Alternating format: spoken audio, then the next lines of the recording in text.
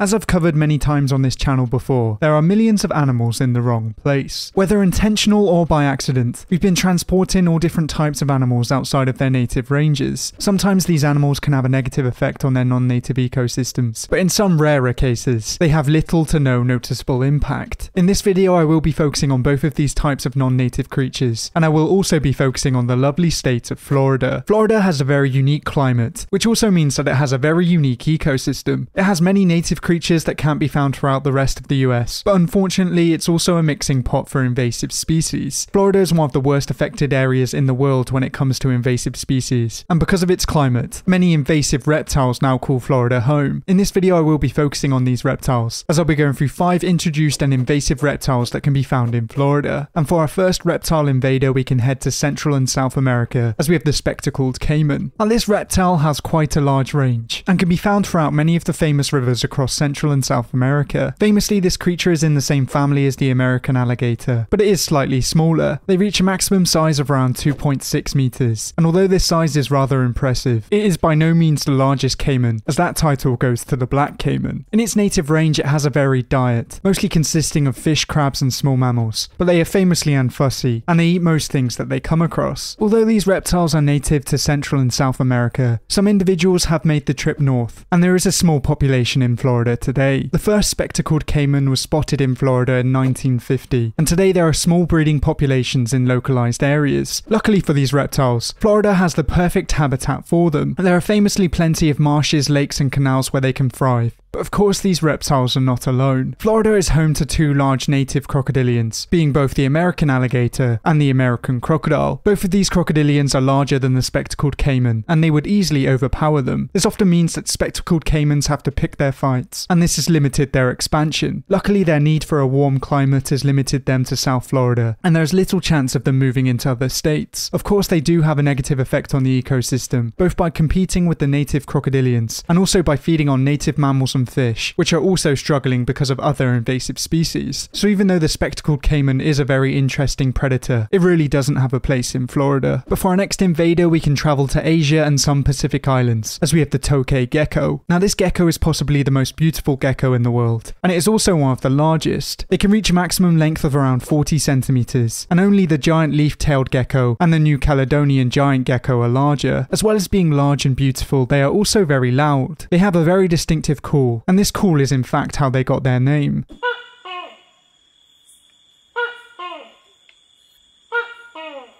Tokay geckos are nocturnal creatures, and they are great insect hunters. They will often move into urbanized areas, because the light from these areas attracts insects, which these geckos are more than happy to pick off. Because of this gecko's beauty, it's commonly kept in the pet trade, but in most cases this is a very bad idea. This species is notoriously aggressive and territorial, and can inflict an extremely strong bite. In most cases they can't be handled, and their bites can easily draw blood. If you are looking to keep a gecko, it's best to go with a leopard gecko, as they have a much milder temperament, which is one of the reasons why they're the most popular gecko in the pet trade. Because the Tokay gecko can be a difficult creature to have as a pet, some people choose to release them into the wild, and it's thought this is how they made their way into Florida. The first Tokay gecko was spotted in Florida in 1965, and today they are mostly found around the Everglades. It's thought that some were purposely introduced to control cockroaches, and although they will do a very good job at this, they will eat other native animals, of which some are endangered. They'll prey on nesting birds and rodents, and some have even been known to target snakes. Florida does have its own species of gecko, but this species of gecko is much smaller and could even fall prey to the Tokay gecko. There are thought to be 17 species of gecko calling Florida home, but only one of these are native. This just underlines the invasive species problem in Florida, and although it's not the Tokay gecko's fault, it's a very unwelcome invader. But for our next species we'll be heading to Central America, as we have the black spiny-tailed iguana. Now this reptile is one of the more interesting species of iguana, both because of its dinosaur-like looks and also its size. Males can reach a maximum size of around 1.3 meters, and this makes them the largest species in their genus. In its native range, this lizard does have a few predators to hide from, such as birds of prey and snakes. But if these predators do spot this iguana, it is by no means game over. The black spiny-tailed iguana is extremely athletic, both being excellent climbers and extremely fast runners. They are in the Guinness Book of World Records as the fastest lizard, with a maximum sprint speed of 34.6 kilometers per hour. That means this lizard could outrun most of you watching, and makes it a very hard prey item to target. This lizard's diet changes throughout their lifetime. Juveniles tend to have a meatier diet, whereas adults mostly feed on vegetation. This species was first spotted in Florida in the 1970s, where it had a small population on an island on the west coast. It soon made its way to adjacent islands, and eventually made its way onto the mainland. Of course, it is not the only invasive iguana that can be found in Florida, but it is one of the most damaging. As adults mostly eat vegetation, they don't pose too high a risk to native species, but they can threaten a large native reptile. Famously, sea turtles lay their eggs on Floridian shores, and these eggs can be very vulnerable. The black spiny-tailed iguana is one of the lizards that targets these eggs, and this can have a devastating effect on sea turtle numbers. This reptile has few natural predators in Florida, but luckily American alligators have been able to limit their numbers to some extent. So this really is a species to look out for, because if they can form a large population, it could be devastating for more native species. But for our next reptile, we can head to sub-Saharan Africa, as we have the red-headed rock Agama. This lizard may be one of the hardest reptiles to identify on this list. Each specimen can look very different to each other, as their colour depends on their age and their gender. Males in the breeding season are famously very colourful, and are some of the most beautiful lizards on this planet. Females and juveniles on the other hand are quite dull, and can easily be mistaken for other lizards. In the wild, these reptiles are primarily insectivores, and to be able to catch their prey they need to be very quick on their feet. As well as being very quick, they are also very aggressive, as males are very territorial and will fight each other to claim their space. Because of their relatively small size and the vibrance of the males, you can understand why these lizards were popular in the pet trade. It's thought that they came to Florida in the 1970s through the pet trade, and then once again found their way into the wild. In their new homes they have found many other invasive creatures, and of course, as I've covered, other invasive reptiles. Even though this species is relatively small, it is causing a big problem. Its love of insect prey is the main problem, because it can target some endangered species. Florida is home to many native species of butterfly, such as the zebra swallowtail and the endangered monarch butterfly. This lizard is more than happy to target these insects, and of course this can have a major negative effect on their numbers. So even though this lizard can be very striking and beautiful, it causes major problems for native insects and butterflies. But for our final species, we will be heading over to Asia, as we have the Oriental garden lizard. Now, just like the previous lizard, this species can also be very hard to identify, as once again they do change colour throughout their lifetime. Famously, during the breeding season, males are a bright orangey red colour, and the females find this colour irresistible. This lizard has a massive distribution, and has also been introduced into other countries apart from the USA. In Singapore, it has caused major problems, as they are currently a threat to the native green-crested lizard. They adapt very well to urban areas, and are very good at outcompeting other lizards. In some cases, they will even feed on other lizards. Two of the more common lizards that they often prey on are both the common house geckos and the day geckos. This predatory behaviour means that they can cause major problems, and this is one of the reasons why they're not very welcome in Florida. They were thought to be first introduced in 1978, and since then approximately 100 specimens have been collected. So far it's been hard to tell if they've had an impact at all, but this is due to their relatively small population. If we judge them on what's happened in other areas, they could be a major problem in the future, and this means it could be very bad news for the native lizards. Of course, there are many other invasive reptiles that can be found in Florida, with some of the main examples being large snakes, and of course the tegus. I have covered these creatures in other videos, which is why they're not included in this one. If you know of any other notable ones that I've missed, then let me know down in the comments below. But thank you for watching, I hope you enjoyed. If you liked it, please leave a like, and subscribe if you want to see more videos like these. But until next time, goodbye.